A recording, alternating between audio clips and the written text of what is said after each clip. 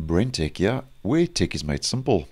Just another quick friendly reminder that if you are still using Windows 7 and Windows 8.1, that in a week's time, Microsoft will be ending support for those versions of the Windows operating system. Now, just to do a quick recap, in just under a week in my region, which is the 10th of January next week, that will be the first Patch Tuesday for 2023 and will be the last Patch Tuesday if you are still running Windows 7 ESU, which is the Extended Security Updated version of Windows 7, Windows 8 and Windows 8.1.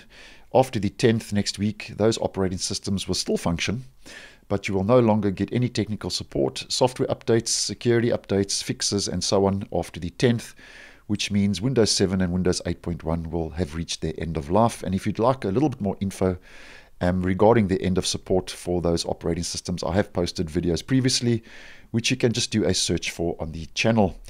Now, also to do another recap, that's not the only thing happening when it comes to Windows 7 and Windows 8.1 shortly. As posted previously, Google is pulling the plug on support for Chrome when it reaches version 110 in a month's time. Now, currently we are using Chrome version 108, and with the release of version 110 on the 7th of February, Chrome will be ending support for their web browser on Windows 7 and Windows 8.1.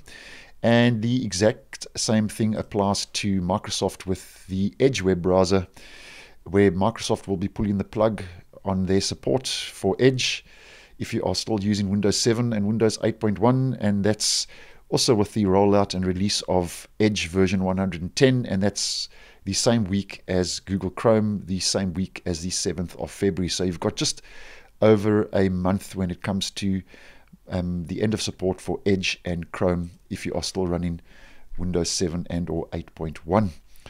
Now, as I have posted previously, if you are affected, you can upgrade or install a newer version of the operating system using your Windows 7 product key and your Windows 8 product key. And I'll leave a link in the description to a whole video I did post on that topic, if that would assist you and just give you a little bit more info. And if you are running a Windows 7 and 8.1 device, I seriously doubt though that it will meet the system requirements to be upgraded to or have Windows 11 installed. I don't think the devices will meet those system requirements.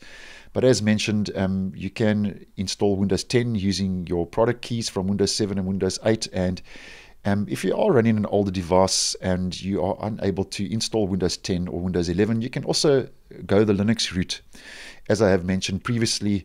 And just 3 Linux distros you could take a look at are Zorin OS, Linux Lite, and Linux Mint. Very similar to how Windows operates, and I think your migration and transition over to any of those 3 versions of Linux would be the smoothest and the most simplest. But nonetheless, as mentioned, next week, the 10th of January 2023, Microsoft ending support for Windows 7 ESU and Windows 8 and Windows 8.1.